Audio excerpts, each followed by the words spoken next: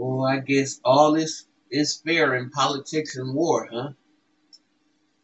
Good afternoon, good morning, good evening to you, whatever side of the diaspora that you may be on. Welcome to the mental house, because it is definitely crazy out here. Okay?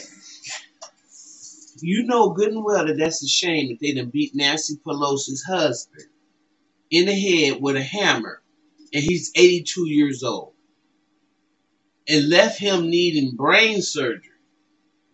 And they broke in the house though looking for Nancy. I mean, no, this is not her first time with a problem with vandalism at her home. I remember a few years ago somebody broke in it, or broke, not broke in it, but wrote all kinds of graffiti on the walls and, put a pig's head out there. Just insanity. And I'm sure he's a MAGA. I can't prove it, but I'm pretty sure that he is. He's a hemp jewelry maker. So y'all gonna probably try to blame it on the weed he smoked. He broke into Nancy Pelosi's $6 million San Francisco home and battered her husband, Paul, 82, with a hammer and left him needing brain surgery. And that is just a shame. You can't be beating up us seniors like that and thinking that you're going to be blessed. I mean, I'm serious. I don't care what they did. You don't be beating up old people, and you don't mess up with children. I have a very soft spot in my heart for both, because now that I'm considered an old person, and God knows how I feel about my babies, this is just really a sad state of affairs. And it shows you just how crazy we really are. The man who attacked Nancy Pelosi's husband with a hammer early Friday morning is a former nudist from British Columbia who posted crazed right-wing conspiracy theories online. See there? Police say they have arrested David DePape, 42, after he broke into Pelosi's San Francisco home and beat Paul with a hammer. He was looking for the speaker herself.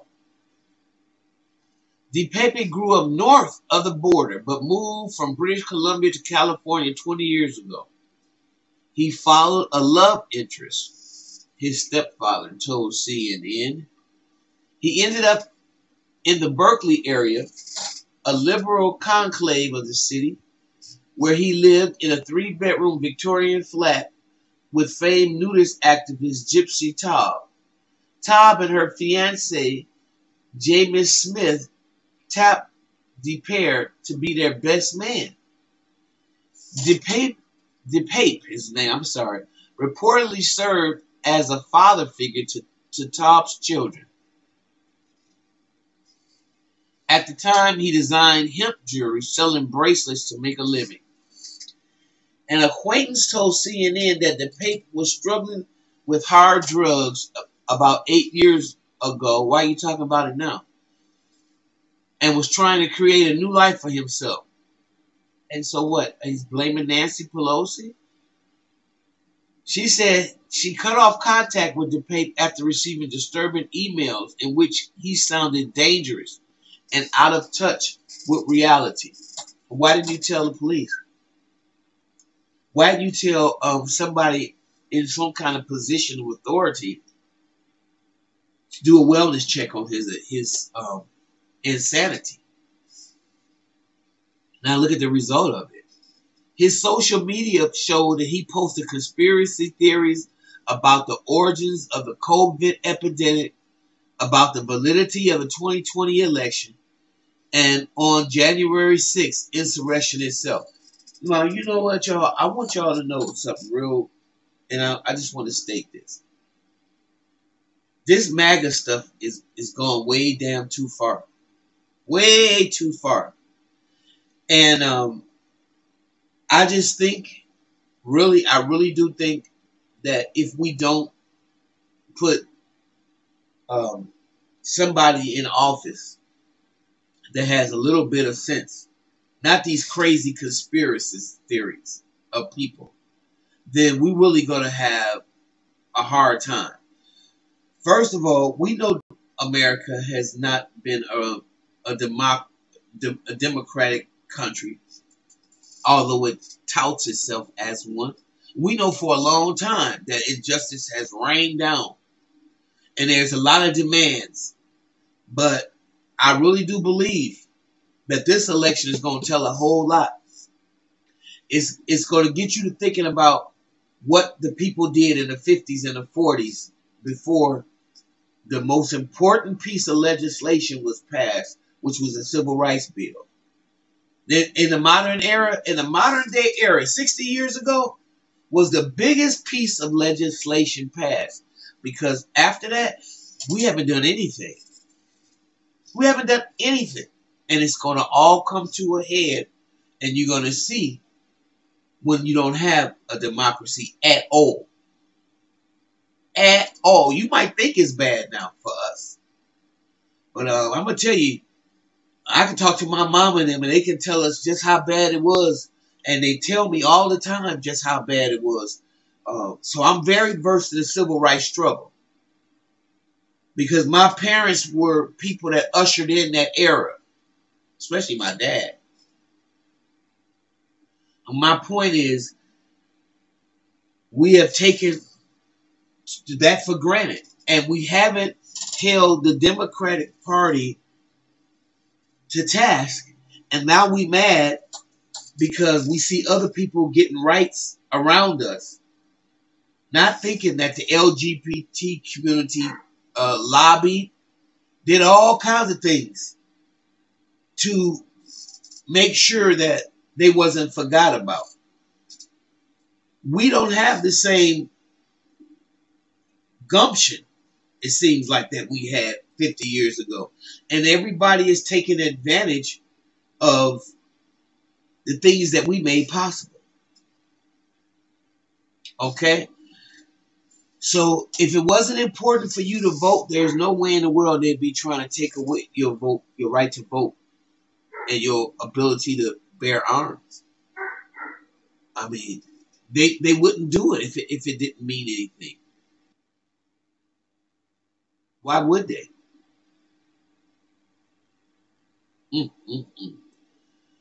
Anyway,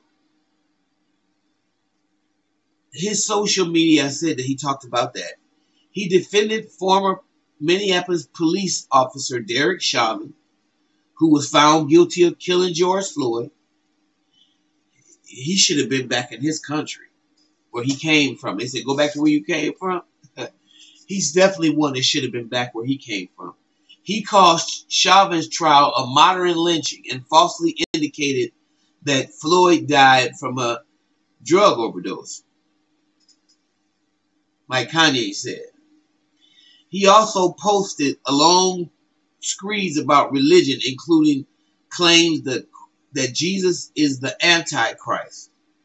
When DePere broke into Pelosi's home, he was shouting, "Where's Nancy? Where's Nancy?" Speaker Pelosi, though, was in Washington, D.C. when Paul was brutally attacked.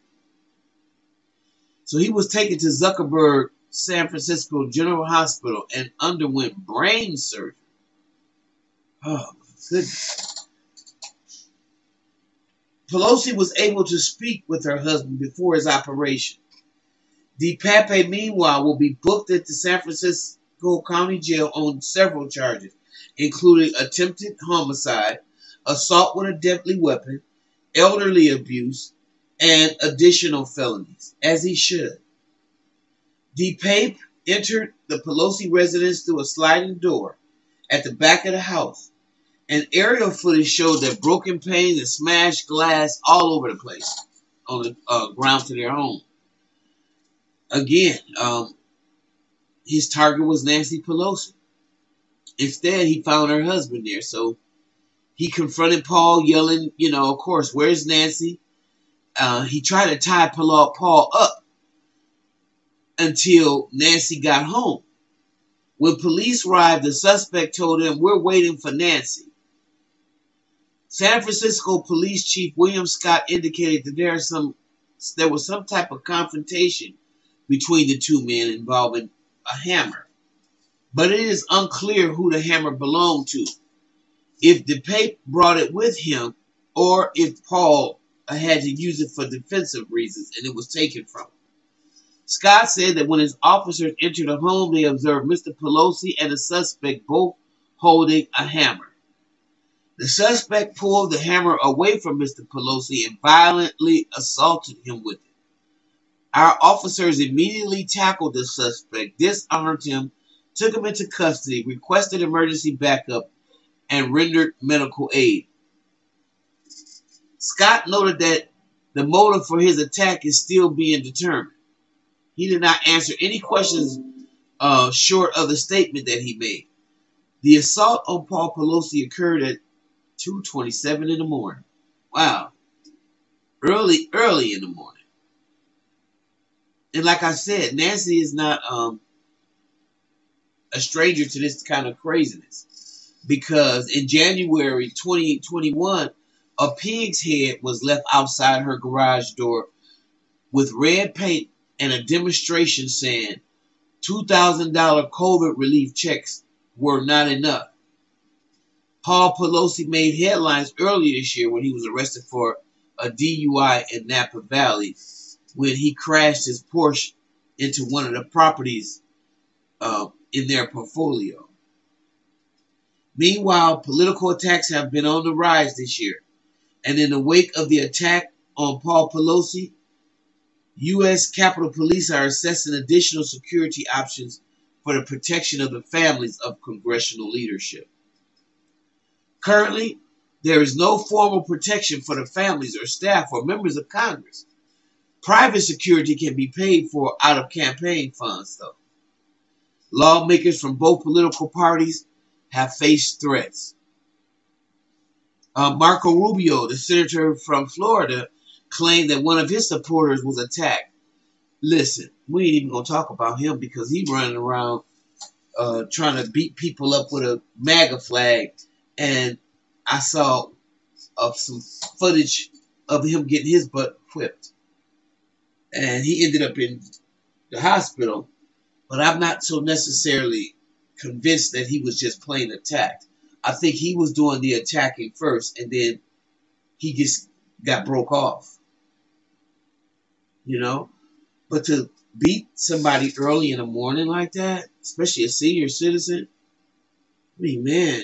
how low can you go? How low can you go?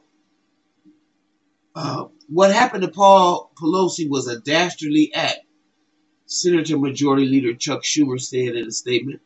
I spoke with Speaker Pelosi early this morning and conveyed my deepest concern and heartfelt wishes to her husband and her family, and I wish him a speedy recovery. He ain't never going to be the same. Not after that. We can't take all that kind of stuff. That's why you don't see a lot of older people fighting. We just going to do you and then get it over with because ain't nobody got time to be out there fighting. So, as you see, he got beat up his head with a hammer. Horrified and disgusted by reports that Paul Pelosi was assaulted in his and Speaker's home last night.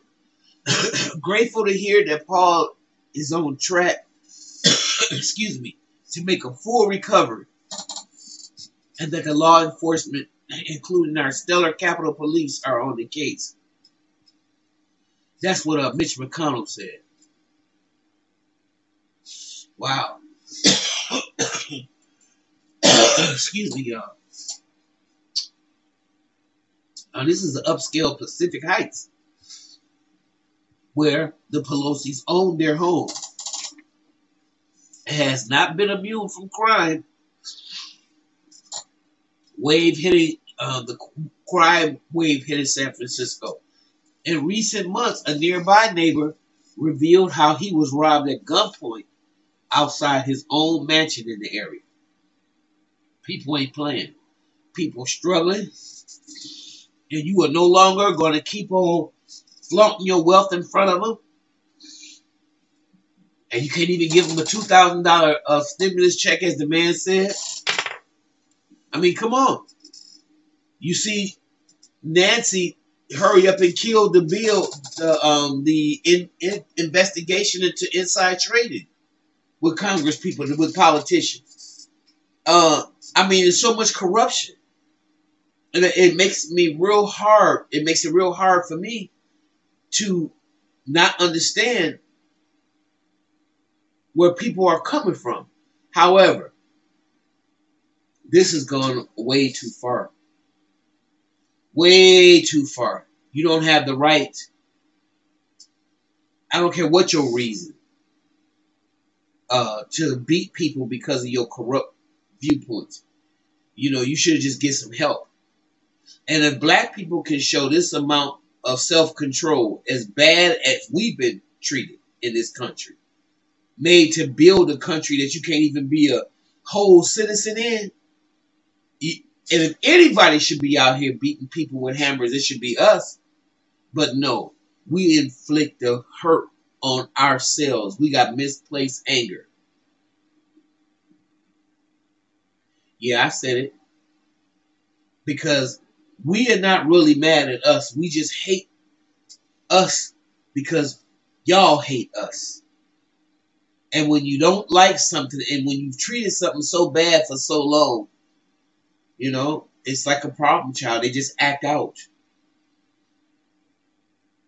This is really a sad case.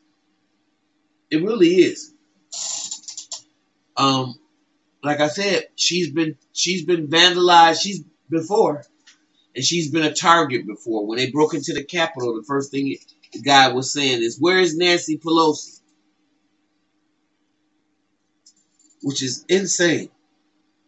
So I'm gonna let the police do their little reporting on what this is all about. Zoom info. I'm sorry. Okay, good morning. Okay, we'll go ahead and get started. Good morning, everybody. My name is Chief Bill Scott with the San Francisco Police Department. At approximately 2:27 this morning, San Francisco police officers were dispatched to the residence of Speaker Nancy Pelosi regarding an A-priority well-being check. When the officers arrived on scene, they encountered an adult male and Mr. Pelosi's husband, Paul. Our officers observed Mr. Pelosi and the suspect both holding a hammer. The suspect pulled the hammer away from Ms. Pelosi and violently assaulted him with it.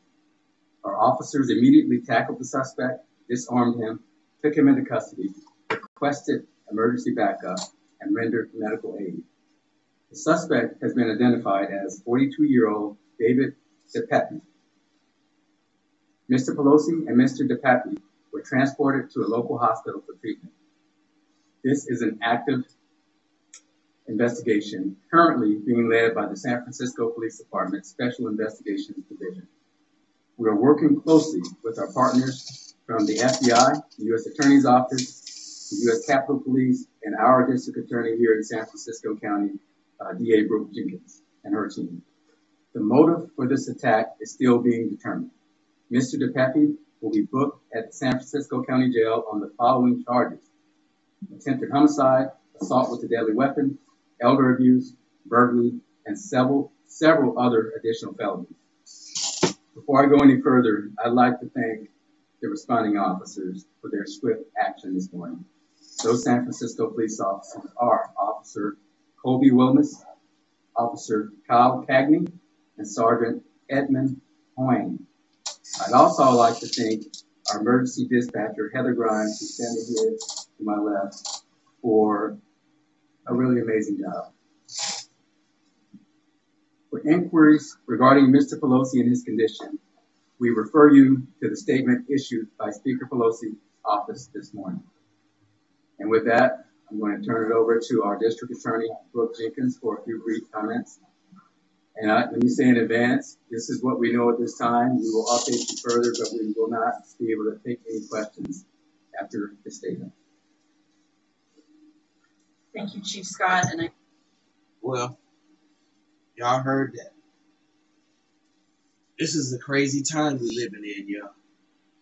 And I don't think that we are really ready for, because y'all ain't never experienced, like I said before, what it felt like to live in the 50s and the 40s.